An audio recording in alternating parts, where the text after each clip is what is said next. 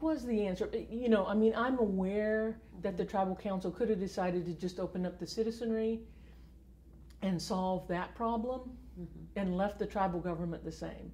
And like I said, my sense was that there were a number on the tribal council who wanted to do that. But there were others who saw this is our one chance. Once we open up the citizenry, this is our chance to also, you know, change the government. And this idea of nation building was brewing, you know, had been introduced and was brewing on the reservation.